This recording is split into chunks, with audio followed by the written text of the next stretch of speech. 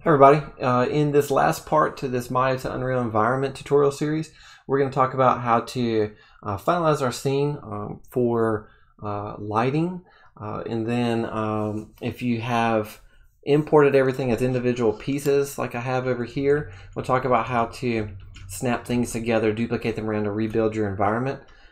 But this version over here is one static mesh that we have imported in that has all these different materials applied to it.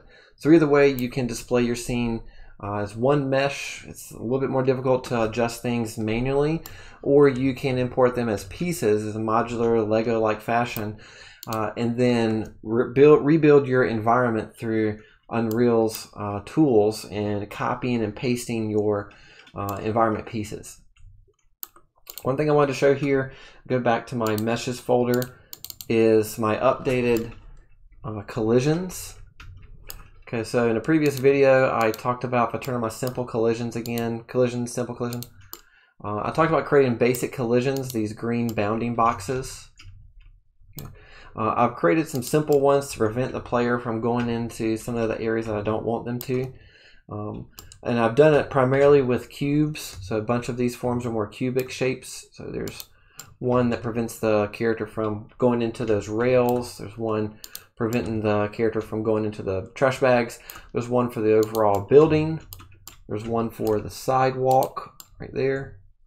Whoops, it's a little large, so we can scale it in a little. Move it over some. I guess we'll update that. So same way I would move and rotate an object. There you go. And then one for the street as well. So those are all cubic shapes. For these poles, I can create just a small cubic form, but instead what I did is I created a capsule. So I've got a collision, add capsule simplified. A capsule is more of a cylindrical type form that you can manipulate. So that's what I did with these light posts. I created a simple capsule to make the player collide with that as well. So that way when I go play, it'll step up properly. I can't go through the building. I can't go through the poles. I come back to the back side here. I can't go to the trash can or those bags. I can't roll through there. The collision will block me from going into that area. So collisions are really helpful, but we can set up some simple collisions within the static mesh editor. If I turn on simple collision, to create some simple blocking actions if you want the player to not walk through a surface. The individual objects will have their own individual collisions. You probably should not have to manage too much. Alright, so last video we talked about how to set up the textures and get all those running properly. I wanted to review the collision section of my updated collisions. The last thing I want to talk about is lighting. So I have some custom lights for my light poles, and I'll come back and recreate those. So let's just delete these out. These are simple spotlights. And I want to go find my directional light because yours is probably going to say it's static or stationary, which means the light is not going to change. So that'll also mean it'll come up the red bar that says lighting needs to be rebuilt on however many objects.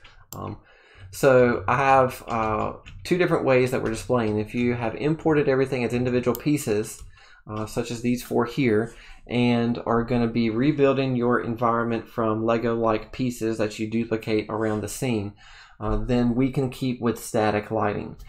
But if I've combined everything together in Maya and imported in as one combined mesh, I cannot keep static or stationary type of lights. As in, if a light is static or stationary, it's going to bake the lights onto what's called light maps, which is a secondary UV map for each object. So that saves on the amount of rendering that the engine has to do by baking any light that doesn't change the lighting on a particular object. When I have a one static mesh combined object that has a lot of duplicated forms, I can't have static or stationary lighting. So a simple way to fix this is just to change the light to what's called a dynamic light. It's more process intensive, but for our scene here, it can work for what our need is. So to change our light to a dynamic light, in the details panel, here's my light source. It says light source. This is a directional light. So find wherever this icon is. And we're going to change the mobility to movable. So once I change this to movable, the lighting needs to be rebuilt command goes away. And for our purpose, for just displaying an environment, that'll work really well for us. We don't need to bake lights down. So that way we don't have to rebuild the lighting. If it goes to static or stationary, it's going to require you to build your lighting again. But if you change it to movable, it won't have a need to rebuild the lighting. If I get my rotate tool with my light source, I can rotate this light, and you can see the light shadows will change. You can change the angle of them. I kind of want that storefront, the pizza storefront, to be in light, so my shadows are going to be this back side of the building. So, but if you get the light source and rotate it, you can change the light angle. Okay, so something like that. All right. You can also change the intensity of that light. So if you increase that intensity too much, it's going to blow the lighting out. 2.5 lux is what it is as default. You can also change the light color as well. This is reminiscent of sunlight. So if I look at it, there's my sun and then the sky. And if you look at the background, the clouds are moving slightly. So I'm not going to change the brightness too much because it is going to change the way the exterior lighting of the sky dome is going to look. But you can change the light angle to represent whatever angle you might want there. So that's the default light source, directional light. You might also want to add custom lights to your scene as well. So I'm going to come over here to my modes panel and go to lights, and then I'm going to drag in a spotlight because these individual lampposts would have more of a spotlight. There's also point, another directional, rect, and skylight. We're going to do a spotlight here. So if I drag in a spotlight, we'll move it to like right here in front of this light. Zoom in on it a little bit. You can see that it is producing light on the ground there. If I drag this up, it's going to affect a larger area, but it's going to be more dim the further away it is from that ground surface. So I'm going to position this up here underneath the light, but not clipping it. We'll kind of move it right there. That'll work for now. And I'm going to do a couple things. I'm going to change the light intensity and light color. Let's go ahead and change the light color. So I want this to be more of a yellow light, so we'll drag up yellow, something like that. Maybe we'll dye that back a little bit more later. And then my intensity, I'm going to drag my intensity up until I can see it. So I don't want that to be too crazy, but let's drag that up to, I don't know, 80 or something so I can see it affecting my environment. So if I come back and move that around, you can see that light is affecting the ground underneath it. Okay. So you can change the intensity and light color. The lighting needs to be rebuilt, comes back on. So let's just change the mobility to movable so we don't have to worry about that. And then now I can duplicate this light over. So if I hold down the Alt key with the move tool, hit W to get moved, Alt, hold down Alt and drag a copy over. That will drag a copy of this light over so that way I can have multiple lights in my scene. Let's do it again, Alt and drag over here. Pretty good. And let's do it a couple more times for my ones around the side over here. Good, let's move it out some. Move it over, and it's okay right there. And let's hold down Alt and drag another copy over here. So this light is a little bit higher, so I'll move it up. There you go. So now we have some custom lights in here as well. These yellow lights are custom lights that also are casting their own shadows, if you can see that there. So there's a shadow from this light above me. A couple of shadows here. So that's a way we can add custom lighting and then changing lights to movable so we don't have to rebuild the lighting. Now movable lights are going to take longer to render, but or can be animated and don't have to build the lighting. So let's play our level here. We can see the light is affecting the player character as well. Another advantage for dynamic lights also. Okay, so that way we can see our scene. All right, the last thing I wanted to talk about is if you have your individual parts, how to build your environment based off of your individual parts. All right, so let's start with like our street piece here. And it is important to turn on snapping. And our snapping is on by default, but just to change how much it's snapping back and forth. We'll try the 10 for right now, so it's snapped to every 10 units. So let's hold down Alt and drag out a copy of this street here. F the zoom. I'm going to snap this down so it's good right there.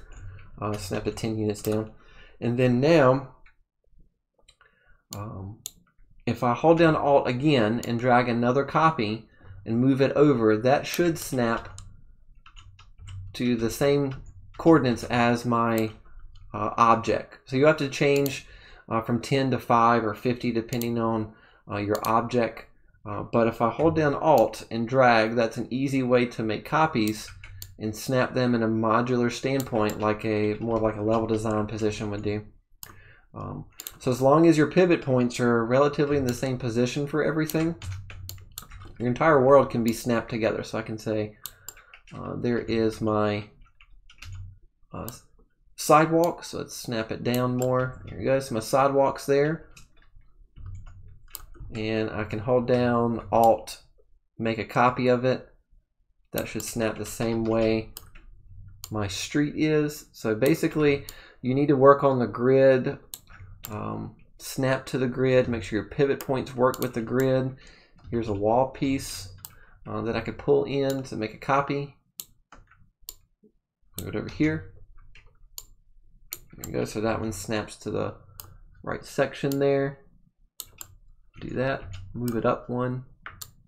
There you go. So there's some wall sections. Make sure everything snaps how we want to there. I'm going to make a gap so that I can put like a doorway in here. So we can make that selection, duplicate it up. Everything should snap. I think these might need to be on like 5s.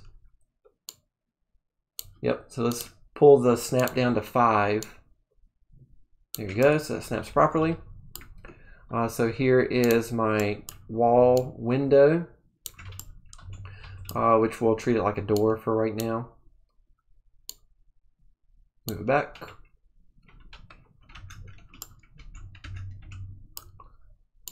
And so that way we're going to snap everything to our window setup that we have here. So that should be perfect there.